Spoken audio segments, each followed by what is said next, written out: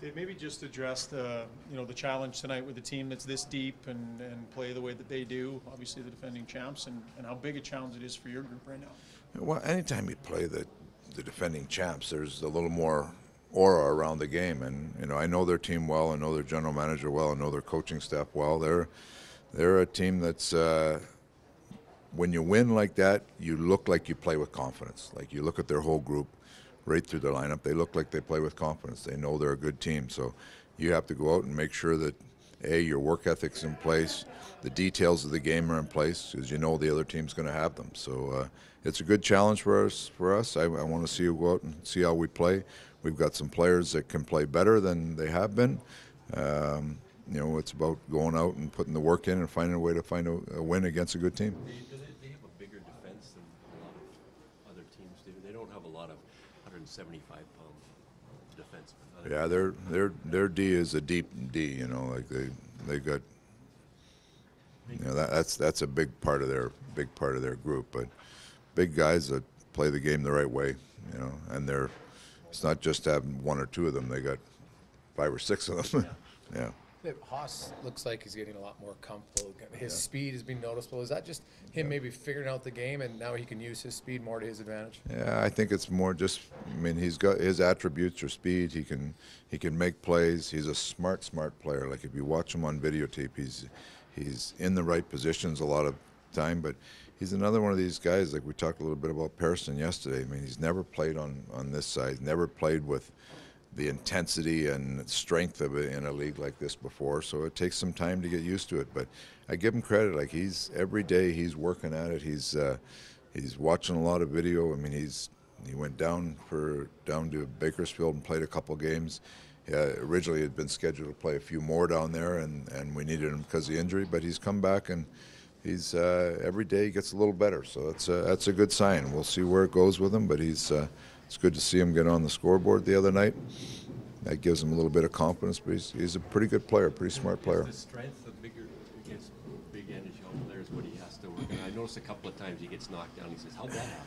Yeah, no, I think that's part of it, and you learn how to deal with that, and it's learning how to deal with a little more physical game, and some of it is just the awareness of people are going to hit you over here. When you play on the big ice, there's less hitting, there's a lot of angling, and you lean on each other, but you don't hit each other. So that's an area here where things get condensed. You got bodies that are pushing maybe a little bit harder than they would over there, and that's part of the learning process for him. Would you like to use him in special teams eventually? Yeah, a little bit. He's such a good skater. Yeah, he's good.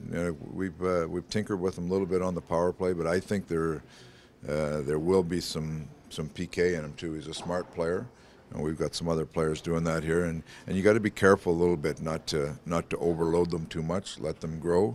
A player in that situation, but he's doing all right so far. Dave, with Ethan Bear, maybe the quality in his game when he's under fire in his own end and has the puck on his stick, there seems to be an extra second that he can find sometimes. Can you maybe just address that quality and in a young defenseman how important, rare that is? It's important in today's game. Puck poise back there, the ability to make a play rather than just punt it or jam it up the wall that's a good ability for a young defenseman to have.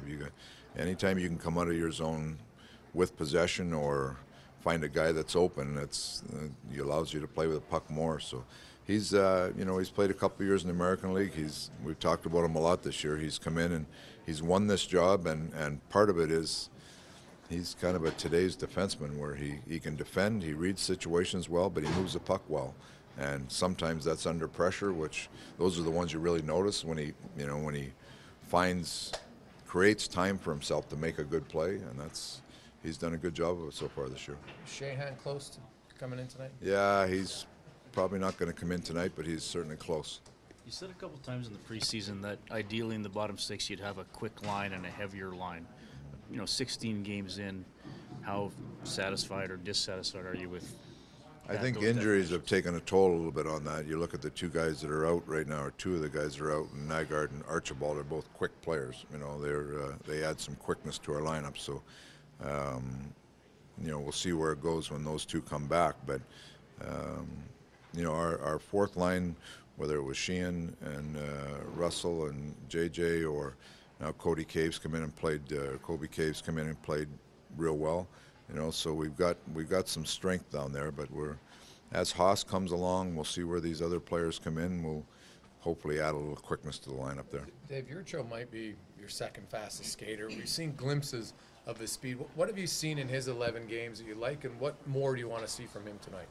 Glimpses is a good way to put it. Like, there's been some times when we've liked him in there, and there's other times when there's not much happening. So he'll get an opportunity tonight here. I want to see. He's been out a couple games. He should be hungry to play. We'll see how it goes tonight. Is that the story of his NHL career? I mean, he's had a tough time getting regular work because he looks like a player, but then. Yeah. I mean, We'll see. I don't like to go too much on history, but going on results from this year. But that's kind of how it's gone for him a little bit. Dave Smith to start tonight.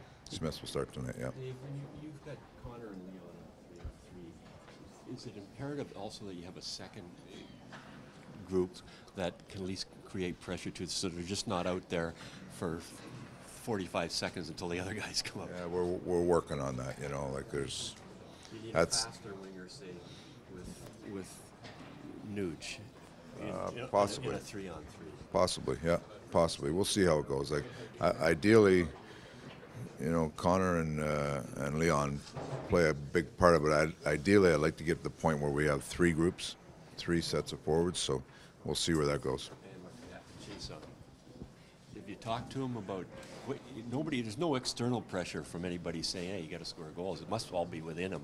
After 22 last year, he's thinking, oh, I got to score. Yeah, I think he's pressing a little bit. He's one of those guys you'd like to get him on the board and see if we can get him going a little bit. But there's been lots of talk, but we got to.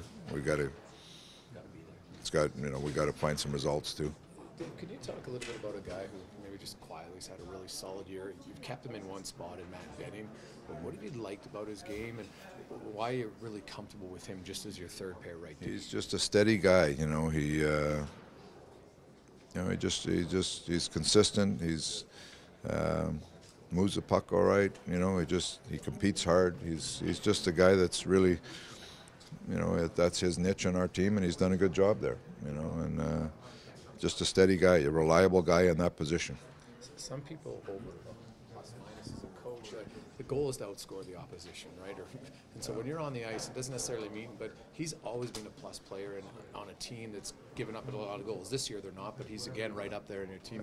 I'm not a big fan of NHL plus minus. So that's sometimes when they're really out of whack one way or the other, you can take something out of it. But I'm not a big fan of NHL plus minus, to tell you the truth. Okay. What do you look at 5-on-5? Just that one specific? I have my own system that I look at and gauge it off that. What can you go into that a little bit? Can you go into what that system is? Is it just more like? It's a lot of it's done on scoring chances for and against. Okay. All the scoring chances that happen, not just the goals. I put in my years as a mustache guy for about 25, so I feel like I'm past that now.